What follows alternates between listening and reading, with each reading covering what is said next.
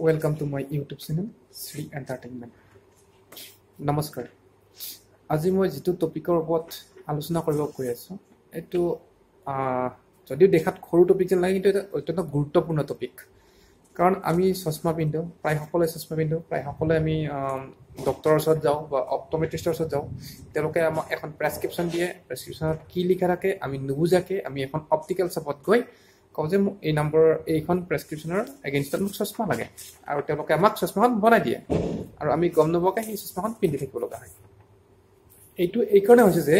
প্ৰেছক্ৰিপশ্যনখন আমাক কোনেও ভালদৰে আজিলৈকে বুজাই দিয়া নাই বা আমি বুজিবলৈ যত্ন নকৰোঁ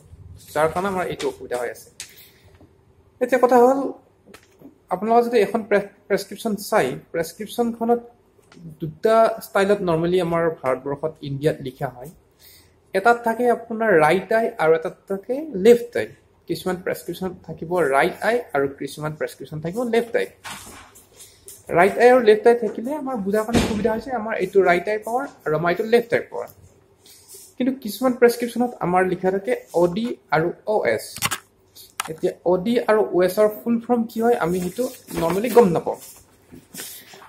অডি আৰু ওএছ এই দুটা হৈছে এটা লেটিন ৱৰ্ড আৰু ইয়াৰ এব্ৰিভিয়েশ্যন আৰু অডিৰ ফুল ফৰ্ম হৈছে আপোনাৰ অকুলাছ ডেক্সটাৰ আৰু ওএছৰ ফুল ফৰ্ম হৈছে আপোনাৰ অকুলাছ সিনিষ্টাৰ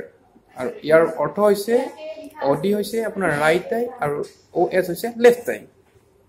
আৰু যদি আমি কিছুমান প্ৰেছক্ৰিপশ্যনত অডি বা ওএছ নেদেখি অ ইউ বুলি দেখোঁ অ আৰু ইউ হৈছে আপোনাৰ লেটিন ৱৰ্ড আৰু ইয়াৰ ফুল ফৰ্মটো হৈছে অকুলাছ আটাৰ কিউ আৰু ইয়াৰ ই বুজাই আমাৰ ৰাইট আৰু লেফট বোথ হয় এতিয়া উদাহৰণৰ কাৰণে মই আপোনালোকৰ ওচৰত তিনিখন প্ৰেছক্ৰিপশ্যন আনিছোঁ ইয়াৰ তিনিখন প্ৰেছক্ৰিপশ্যনত এখনত আছে আপোনাৰ ছিংগল ভিজন পাৱাৰ আৰু দুখন প্ৰেছক্ৰিপশ্যনত আছে আপোনাৰ প্ৰেছবায়োপিক পাৱাৰ আৰু দুইখনৰে লিখাৰ ষ্টাইলটো বেলেগ বেলেগ যেনেকৈ মই আপোনাক ইতিমধ্যে কৈ আছোঁ যে এখনত থাকে ৰাইট আই আৰু কিছুমানত থাকে ৰাইট লেফট আৰু কিছুমানত থাকে অডি এণ্ড ওএছ উদাহৰণ হিচাপে এইখন এখন মোৰ প্ৰেছক্ৰিপশ্যন ইয়াত আপুনি যদি চাই ইয়াত লিখা আছে ৰাইট আই আৰু এইটো হ'ল আপোনাৰ লেফট আই ৰাইট আইত এইটো আপোনাৰ স্ফেৰিকেল চিলিণ্ডাৰ এক্সিছ আৰু লেফট আইত আপুনি চাওক স্ফেৰিকেল চিলিণ্ডাৰ এণ্ড এক্সিছ ইয়াত আপোনাৰ লিখা আছে ডিভি আৰু এনভি ডিভি হৈছে আপোনাৰ ডিষ্টেঞ্চ ভিজন এনভি হৈছে নিয়াৰ ভিজন ডিভিত যদি আপুনি চাই স্ফেৰিকেল প্লাছ 0.50 আৰু চিলিণ্ডাৰ আছে মাইনাছ 0.5ত 70 ডিগ্ৰী এক্সিছ আৰু এনভি আছে plus 2.5ত minus 0.5 cylinder 70 degree axis ঠিক তেনেকৈ আপোনাৰ লেফট আইটো বুজি চাব পাৰি একেই কথা এতিয়া যদি কোনোবা এজন পেচেণ্ট আহে যোনে কয় যে এখন প্ৰেছক্ৰিপশ্যনৰ এগেইনষ্টত মোক চশমা লাগে তেনে আমাৰ দুটা অপশ্যন থাকে এটা হ'ল আপোনাৰ যেনেকৈ অলৰেডি ডক্টৰে লিখিছে বাইফকেল আৰু প্ৰগ্ৰেছিভ চাওক বাইফকেল এণ্ড প্ৰগ্ৰেছিভ যদি বাইফকেল বা প্ৰগ্ৰেছিভ বনোৱা হয় তেনেহ'লে আমি ইয়াৰ এডিশ্যনেল যিটো ফৰ্ম সেই এডিশ্যন ফৰ্মত আমি বনাব লাগিব তেতিয়াহ'লে কি হ'ব ইয়াৰ পৰা ইয়াৰ যিটো মাইনাছ কৰিব লাগিব অৰ্থাৎ নিয়াৰ টু ডিষ্টেঞ্চ এলজেব্ৰিক যিটো চাম হ'ব সেইটো হ'ব আপোনাৰ এডিশ্যন আৰু সেই হিচাপত আমি এইটো চশমাখন বনাব লাগিব বাইফকেল বা প্ৰগ্ৰেছিভ এইখন এখন প্ৰেছক্ৰিপশ্যন আৰু যিটো ফৰ্ম অলৰেডি মই আপোনাক কৈ আহিছোঁ যে আৰু এটা আমাৰ ফৰ্ম আছে য'ত আমি কওঁ যে অ' এছ এণ্ড অ' ডি বুলি লিখা থাকে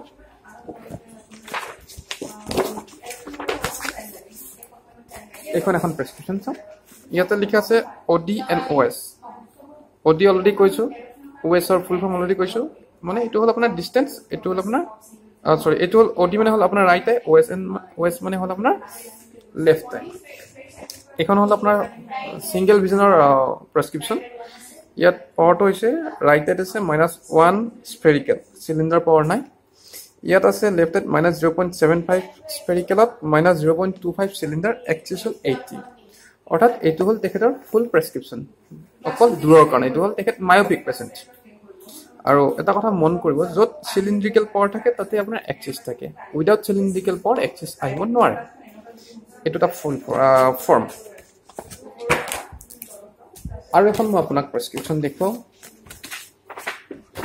য'ত এইটো ফৰ্ম ইউজ কৰা হৈছে এডিশ্যনেল ফৰ্ম য'ত আগৰ প্ৰথম প্ৰেছক্ৰিপশ্যনত আপোনাৰ নিয়াৰ ভিজন ফৰ্ম আছিলে ইয়াত আপোনাৰ এডিশ্যনেল ফৰ্ম আছে এইটো চাওক একে কথা ODN OS এইখিনি আপোনাৰ তেখেতৰ ৰাইট আই ডিষ্টেন্সৰ পাৱাৰ এইটো হ'ল আপোনাৰ additional power plus 1.5 for both দি আই দুইটা চকুৰ কাৰণে ৰাইট আৰু লেফট সো তেখেতে এতিয়া এই প্ৰেসক্ৰিপশনখন আমাক যদি যিকোনো অপটিচিয়ানক দিয়ে তেনে তেখেতে বাইফোকেল বা প্ৰগ্ৰেছিভ জি লেন্স লাগে একৰ্ডিং টু দ্য প্ৰেসক্ৰিপশন তেখেতে বনাই ল'ব পাৰে কথাটো হ'ল এইটো আপোনাৰ প্ৰেসক্ৰিপশন কেনেকৈ আপুনি ৰিড কৰিব লাগে আৰু প্ৰেসক্ৰিপশন এখন ৰিড কৰাটো অত্যন্ত দৰকাৰী কাৰণ আপুনি জানিব লাগিব যে আপুনি কি চশমা বা কি পাৱাৰৰ চশমা পিন্ধিছে যদি এই বিষয়ত আপোনাৰ সম্যক জ্ঞান নাথাকে তেনে আপোনাৰ চকুজুৰিৰ প্ৰটেকশনৰ কাৰণে যিখন চশমা পিন্ধি আছে যোনে আপোনাক প্ৰেসক্ৰাইব কৰিছে বা যোনে আপোনাক বনাই দিছে তেখেতে হয়তো ঠগিব পাৰে বা তেখেতে নাজানি আপোনাক ভুল পাৱাৰ এটা দিব পাৰে আৰু আপুনি সেই একেটা ভুল পাৱাৰে আপুনি যদি পিন্ধি থাকে তেনে আপোনাৰ চকুজুৰিকে আপুনি হাৰ্ম কৰা হয় সো বৰ্তমান সময়ত আপুনি জনাটো অত্যন্ত দৰকাৰ আপুনি কি প্ৰেসক্ৰিপশন পিন্ধিছে কি পাৱাৰ পিন্ধিছে দুই নম্বৰ কথা চশমাখন জনাৰ পিছত এবাৰ আপুনি চেক কৰাটো অত্যন্ত দৰকাৰ যে আপোনাৰ প্ৰেসক্ৰিপশন অনুযায়ী আপোনাৰ প্ৰেসক্ৰিপশন অনুযায়ী আপোনাৰ চশমাখন বনোৱা হৈছে নে নাই সো যদি আপোনালোকৰ এই বিষয়ত কিবা বুজাত অসুবিধা আছে তেনে মোক আপুনি কমেন্টছ কৰিব পাৰে আপোনাক মই তেনে নেক্সট যেটো আহিব লগা ভিডিও আছে তাত মই আপোনালোকৰ কনফিউজনখিনি দূৰ কৰিবৰ কাৰণে চেষ্টা কৰিম আৰু সবচে ডাঙৰ কথা যদি আপোনালোকে মোৰ ভিডিওটো ভাল পাইছে তেনে আপোনালোকে মোক সাবস্ক্ৰাইব কৰক মোৰ ভিডিওটো লাইক কৰক শ্বেয়াৰ কৰক লগতে আপোনাৰ নটিফিকেশন বেলটো বজাই দিয়ক এইখিনি কৰিলে আপোনালোকৰ লাভ এইটোৱে হ'ব যে নেক্সট মোৰ যেটো আহিব লগা ভিডিও আছে এইটো আপোনালোকে অটোমেটিক আপোনালোকৰ ইনবক্স ইউটিউবৰ যিখিনি আছে কালেকচন তাত চাব পাৰিব ধন্যবাদ